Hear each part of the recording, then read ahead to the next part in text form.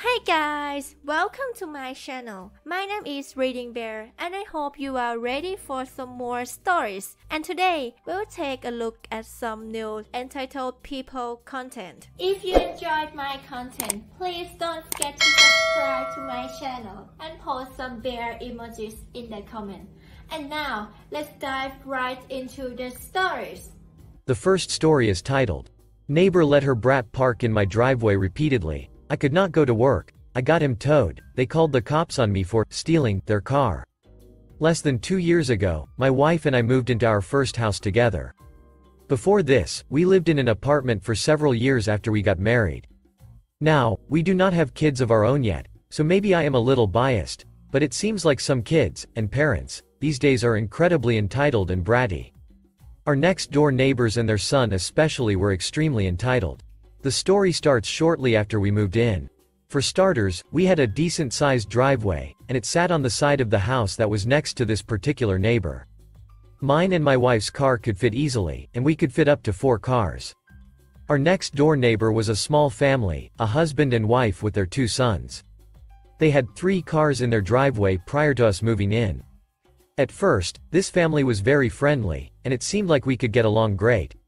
As a matter of fact, my wife seemed excited to make new friends so quickly right after moving into the neighborhood. However, her excitement quickly diminished.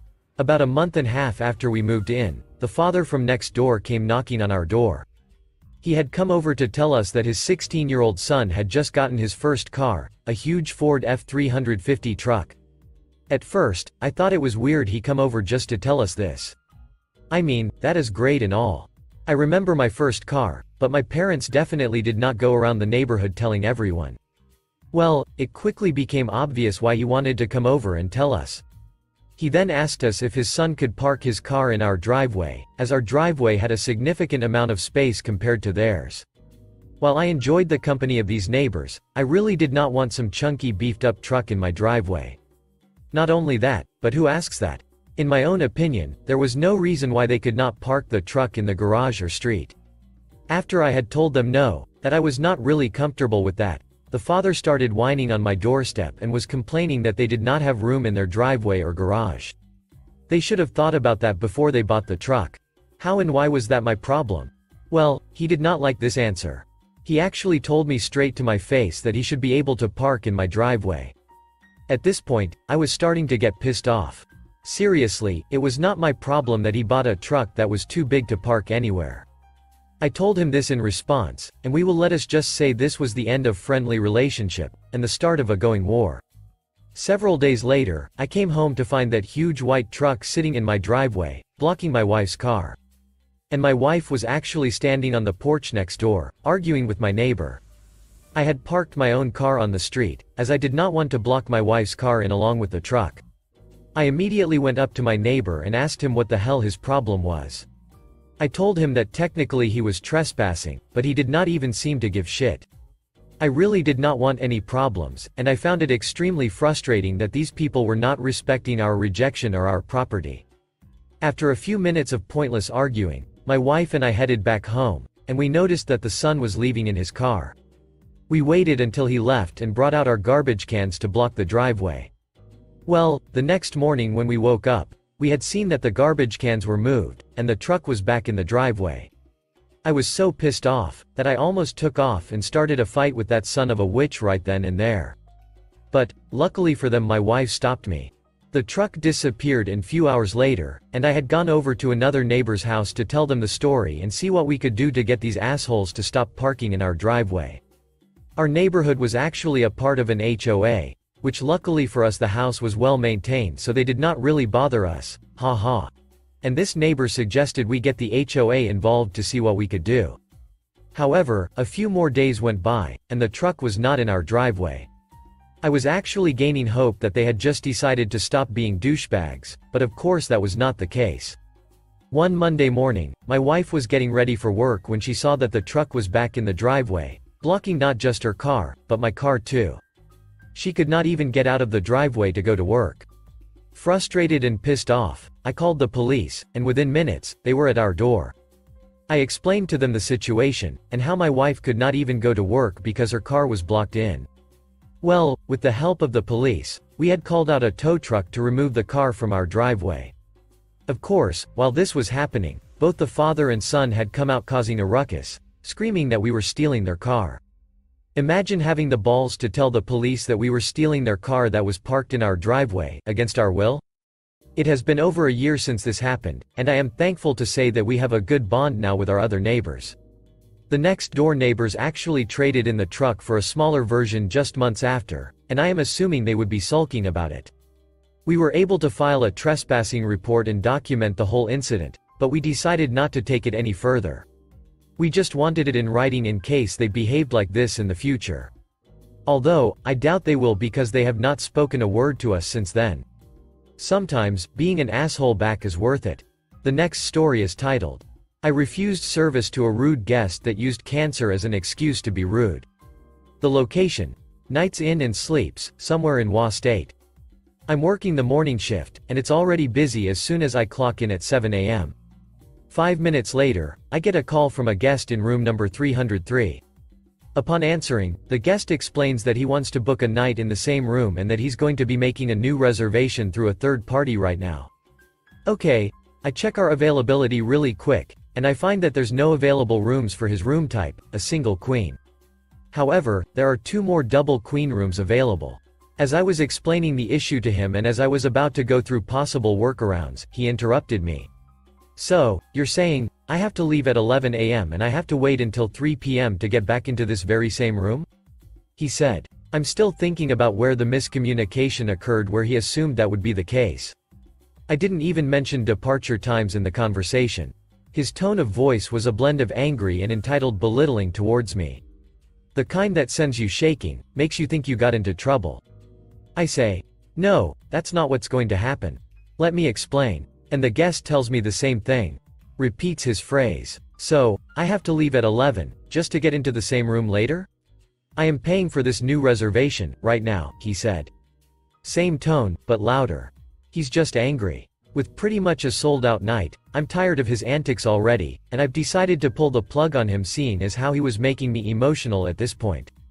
Yes, you'll leave at 11, just like you said, I state, and I hung up the phone. I didn't find his new reservation yet.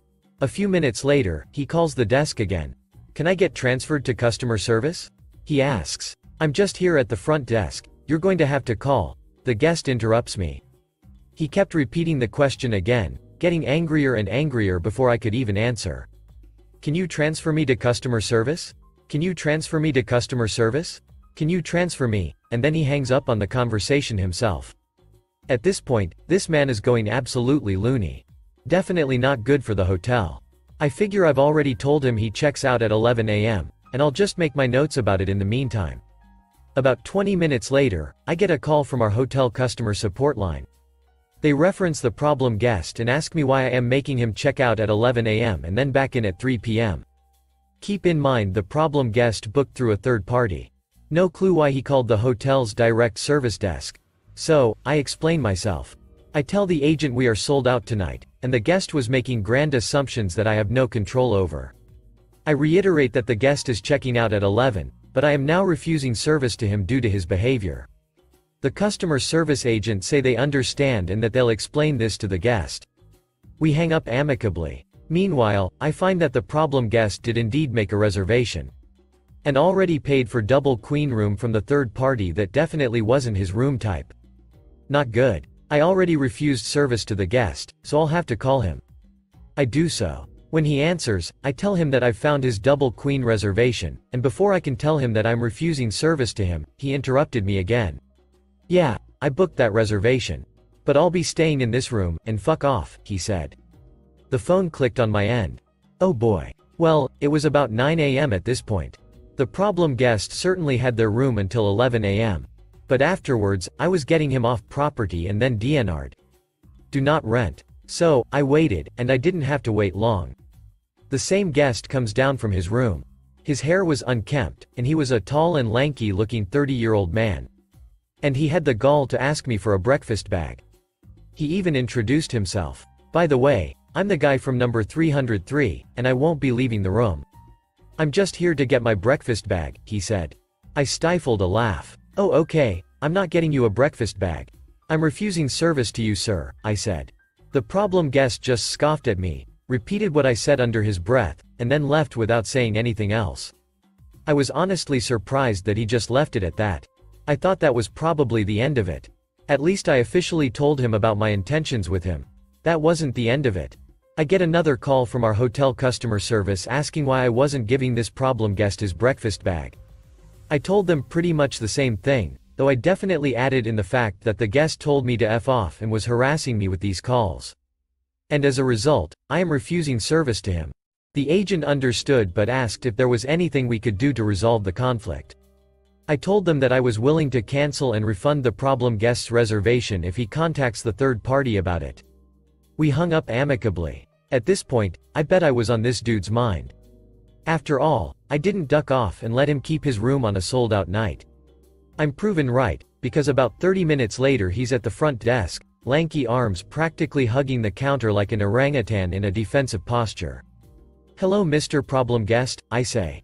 "Can we start over?" he asks. I mull it over, but if he wants to parley, he has to hear how he affected me first. I look him in the eyes, and I tell him point blank. "I didn't appreciate your behavior towards me one bit this morning," I say. And then he starts saying things. "I'm sorry if I was a little bit rude, but you were being just as bad. Did you know that I found out I contracted cancer yesterday? And then you do this to me, refusing service and breakfast," he says. Oh, so he's gaslighting me. I determine that he doesn't want to parley.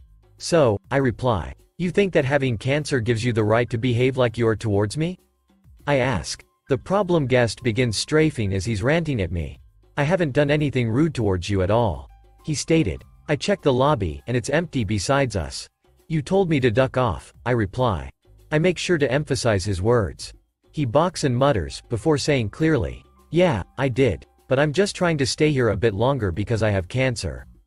Would you really kick out a person for contracting cancer? Jesus, this guy was putting me on the spot. Oh well, consistency is key. "Yes, I'm refusing service to you specifically for your behavior. We don't have any rooms for you anymore," I say. "I'm going to be on the street because of you," he yells. I switch the conversation slightly. "Don't worry about that, Mr. Problem Guest. I have no problems in canceling your reservation you just made. However, you have to contact the third party you paid and tell them about the situation so you can be refunded," I say. "But it's a non-refundable reservation, I won't get my money back," he says. "Oh, trust me, you will. As long as you contact the third party and have them contact me, you will," I say. With that, he went back to his room. The problem guest bothered me no more. I got a call from his third party and got the idiot his refund. He left the room in good condition, and I think he left at the side entrance because I never saw him again. He started with a bang and ended with a whimper. For my own work life, it's not worth arguing and placating people like this guy. Especially on a night that I know his room will be sold soon anyway. The thing is, he probably would have gotten his wish if he wasn't so mean. I would have just switched one of our pending single queen room reservations into a double room so Mr. Problem Guest could stay in the same room. But no, he had to assume that he was ducked from the get-go and try to make me feel bad about the specific circumstances of doing my job. Because he had cancer, I guess. The last story is titled, "I Got Revenge on My Neighbor," and he still has no idea I even did anything to him. My neighbor from a couple of doors down and I had a long-running feud. It all started when his dog came into my backyard, and my dog attacked it. I was nearby, and able to call my dog off before it got serious, but the other dog had a couple of bite wounds. The neighbor wanted me to pay the vet bill. When he threatened me with a lawsuit, I offered to pay half, even though I owed him nothing. It was his dog that was off the leash and in my yard, after all. He declined the offer, took me to small claims court, and lost. The trial lasted all of 3 minutes when the judge found in my favor. That set into motion him starting to fuck with me on a regular basis. My garbage cans would get knocked over every trash day. He would honk his horn and flip me off if he drove by my house. He tried to get my 10-year-old son arrested for riding another neighbor's minibike, never called the cops on their kids, just mine. It was all stupid petty crap. But it was a lot of stupid petty crap, and we were growing frustrated and mildly concerned what he might do. We eventually grew tired of it and filed a restraining order against him. We dropped the legal case against him when we received a letter from his lawyer stating that he would refrain from any sort of contact with any of my family for a period of 2 years. Things settled down at that point. But I was not yet satisfied. I had been staying on the high road through all of this, not responding to any of his BS in any way. I had a desire to get revenge, but never acted on it. Then one day, I hatched my plan of evil genius. I was in the hardware store, and I noticed some Japanese beetle traps. These traps are just a plastic bag with a scent pack. The beetles are drawn to the scent, fall in the bag, and can't get out. They also sold refill packages of the scent packs only, 4 per package. My neighbor has a very large rose garden in his front lawn. It is his pride and joy. Japanese beetles love roses. So, I bought 4 packages of the refill packs. The scent pack is a waxy substance in a shallow plastic cup. I put the packs in the freezer overnight, to allow me to pull the wax out easily. The next morning, I woke up at 3 a.m. I popped the wax squares out of their cups and put them in a baggie. Then I crept over to my neighbor's house and spread the wax squares in the mulch under his rose garden, covering them from view with a bit of the hardwood mulch. That day was a hot one. By 11 a.m. it was north of 90 degrees F. I figured the wax had probably melted into the dark mulch. Also, by 11 a.m., the Japanese beetles were starting to arrive at my neighbor's roses. I went on a bike ride later in the evening and could see a small swarm of them attacking the roses. My neighbor had not yet noticed what was happening. By noon the next day, there was a freaking cloud of them. There had to be hundreds, if not thousands. My neighbor noticed. That afternoon, I could see him spraying them and spreading 7 powder and waving his arms in the air in frustration. By the 3rd day, there were thousands of the beetles, if not tens of thousands. They were everywhere in his front lawn and wreaking havoc on his roses. By the end 4th day, there was nothing left of his rose garden, other than a few tattered leaves and the thorny stalks. Those damned scent packs must have drawn every Japanese beetle in for miles around. I had never seen so many in a single place.